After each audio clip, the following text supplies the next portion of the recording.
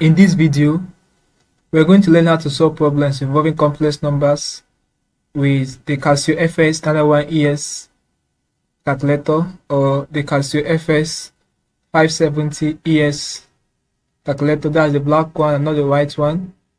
In seconds for multiple choice questions. Now, after going through this video, you will be able to solve problems involving complex numbers with the Casio calculator. So guys, ensure you stay with me till the very end of this video. As you can see, I have from 1 to 7 questions here we need to solve. So guys, ensure you stay with me once more to the end of this video so that you get the full information.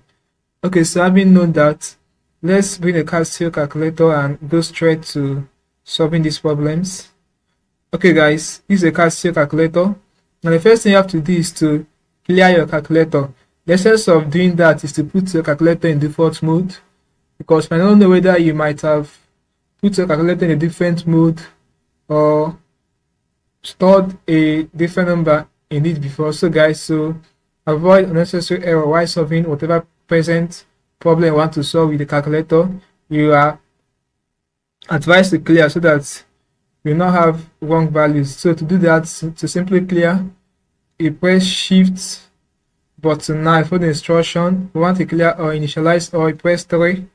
Then for the instruction equal to yes, then press equal to. Let's press equal to again. So either you press AC key or press equal to again. Well, let's press equal to again. So guys, we have cleared it. It's now what in default mode. Very important guys. If you have watched some of my videos, you will know that I often say this. Very important guys. Clear your calculator before you begin to solve whatever problem you want to solve. Okay, so having cleared, next thing you have to do now, since we want to solve complex number problems, we have to put the calculator in complex mode. Now this calculator has various modes. The calculator has various modes guys. Now to bring out the mode of the calculator, simply press this menu button and it will appear. So if you check, we have option 1 calculation, complex option 2, base option. But since we want complex number, let's simply go to option 2, that's complex mode. So once you do it, it indicates here that it's now in what complex mode. This I indicates that it's now in complex mode. So guys, having put it in complex mode, let's go ahead and we're going to solve each of these problems. Now question 1 says if z1 equals 4 minus 5i and z2 equals 6 plus 13i, find z1 plus z2. Okay guys, simple addition. Now for doing this, I recommend that you should be solving it with brackets. Don't just solve it straight like that. So guys, you put them in brackets respectively. So for z1 we have 4 minus 5i. To bring out the I, press this eng button to come out, close the bracket, then put the plus sign, then open the brackets. Z2 is what? We have it to be 6 plus 13i. Close the bracket. So that's exactly what we have there for question 1. Press equal to. Okay, so our answer is what? 10 plus 8i. So that's the answer for question 1. So let's solve question 2. Very simple guys. So this one is subtraction. Z1 is this. So you put it in brackets. Very important guys. We have minus 6 plus 4i. Press this eng button and you come out. Close the brackets. Then minus, open another bracket. Z2 is what? That will be 5 plus 9i. Okay, close the brackets. We are good to go. That's exactly what we have there, right? So let's press equal to, and so we're going to have, we have it to be minus 11 minus 5i. So that's the answer for question 2. Let's check for question 3 guys. Very interesting. So question 2 says more put dot. We have it says if z1 equals this, z2 this, find z1 z, that's product of z1 and z, that multiplication guys. So we put it in brackets. We have it to be 5 plus 9i. Close the brackets. Open the brackets. Now we have it. The other one to be 7 minus 4i. Close the bracket guys. So that's what we have there. Press equal to. Now you see your answer, 71 plus 43i. Now you can choose to anyhow you want to do it. The important thing there is for you to put them in brackets. You can choose to put this multiplication sign here. If you want, you still get the same answer, 71 plus what, 43i. So that's it for multiplication, that's the product. Now let's go back to question 4, guys. Very simple. Now question 4 says if z, okay, let z1 to be this and z2 to be determined z1 over z, that division, guys. So you can put it in brackets. So we have 2 plus 3i for z1. Okay, go down. We have z2 to be 5 plus 7 what, I. Okay, so press equal to now and see what you're going to get. Okay, so this is the answer, 31 over 74 plus 1 over 74i. So guys, this is the answer for the division.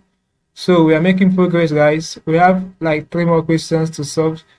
Okay, so let's look at question 5.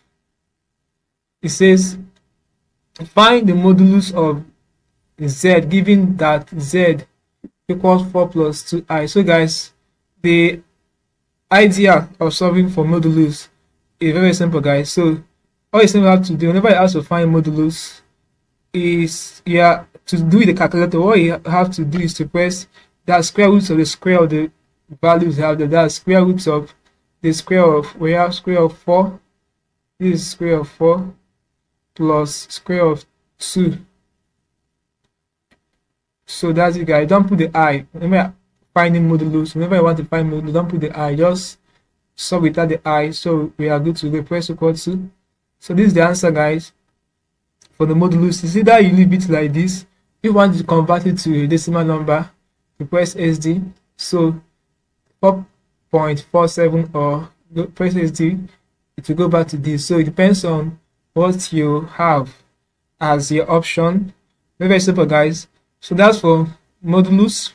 Now let's solve for argument and conjugate. Okay, before you solve for argument and conjugate, if you're new to our channel, ensure you subscribe to our channel now by hitting the subscribe button for more of our videos. Also give this video a thumbs up.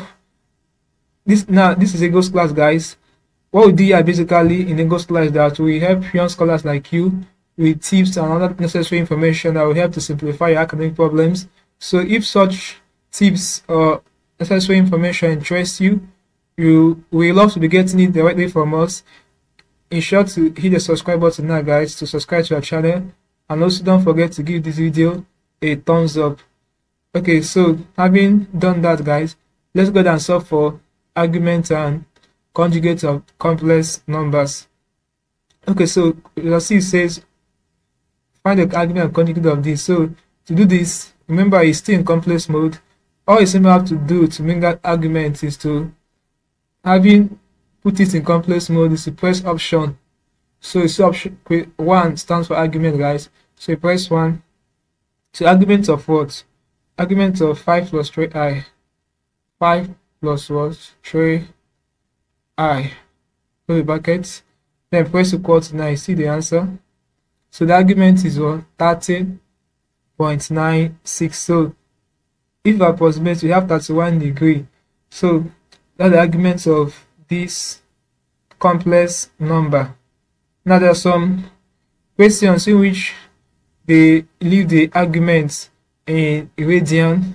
In such situation, all you simply have to do is to press shift menu angle units, option 2, put your calculator in radian, option 2, then come here and press equal to again. Now it will change to radian. The answer will convert to radian. This is 0.54. If you want to put it back in degree, simply press shift menu angle units degree 1 and press equal to again, and to get back to this. So guys, it depends on what you are asked to do, or the examiner, the format he or she wants you to leave the answer either in radian or in degree. Oftentimes usually what? In degree. So this is the answer in degree, 30.96. If you convert it to 31 degree. So having solved this argument, now let's check for conjugate. So let's wipe this, go back to option. So conjugate is what? Option 2. Conjugate of what? We have to find conjugates of this 5 plus 3i. Close the bracket. Then press equal to 5 minus 3. So that's the conjugate of this. So guys, very, very simple. So lastly, in this question, we have question 7.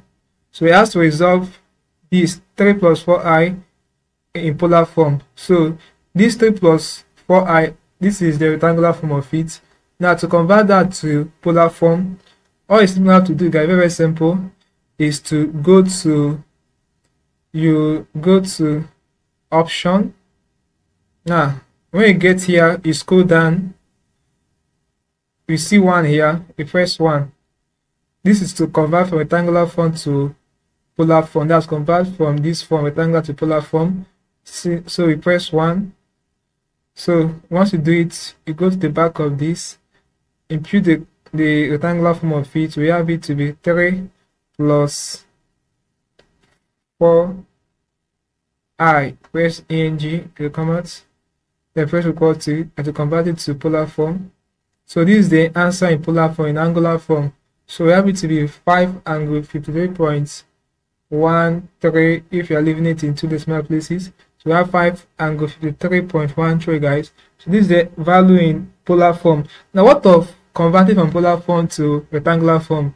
Because you might not know, they might ask you to convert from polar form to rectangular form. So to do it easily, guys, very simple. Remember, okay, let's convert this value now we have and see if we get back to 3 plus 4i. Let's convert 5 angle 53.13 to rectangular form now and see if we have exact, or what we're having here now is the rectangular form. So it's very, very simple, guys. Let's do it. So go back to option. Okay, so go down. So to convert from polar to rectangular form, remember what we just did now was to convert from rectangular to polar. Now I want to convert from polar to rectangular. So instead of going for option 1, I go for option 2. So you come here and put the value for the polar form. We want to use 5 angle. To make out the angle, we press shift, this button to come out. We have 53.13. Okay, let's convert this to rectangular form and see what we have. Okay, guys, as you can see, so we have it to be 3, this 3 plus, now if you approximate this 3.99, you get 4. If you approximate 3.99, you get 4. So if you move this cursor, you see I here. So this has to convert from polar to rectangular. 3 plus 4i. It's as simple as that, guys. But let me show you the other 2 functions there. Okay, we want to get the imaginary part and the real part of a complex number. As you all know, in complex number, we usually have 2 parts of it, real part and imaginary part. Okay, let's see option, real parts. We want to know the real part of complex number. Real parts of what? Let's say 5 plus 3i. Okay, press equal to the real parts. We show the real part is what? 5. So this is the left side, is usually what? The real part. So this is the real part. Now I do we want to confirm the imaginary part, which I know is usually the right part after the plus. Okay, guys, so let's use this same value, 5 plus 3i. Okay, so first of all, go to option. We are looking for the imaginary parts. Since we have gotten the real part, that's 4. Imaginary part of 5 plus 3i, of which I know the answer will be 3. So press equal to, so you can see 3, guys. So this is all you have to know about complex numbers calculations with the Casio calculator. With this Casio FX-991 ES or Casio FX-991, no, Casio FX-570 further calculator. So guys, with this we are come to the end of this class. I hope you learned something interesting. If you are new to our channel once more, ensure you subscribe to our channel by hitting the subscribe button now for more of our videos. Also like, share and comment on this video to tell me how you feel regarding what you have learned in this class. If you seem to have any specific question to ask, feel free to leave your question at the comment section below, and I'll ensure to give you a response. Now, don't forget to play a calculator. Once you are done, press shift, of which I know by now you have learned it, but to now follow the instruction. So guys, we have cleared the calculator, is now in default mode. So that's it for this class, guys. Thanks for watching this video. See you in my next video.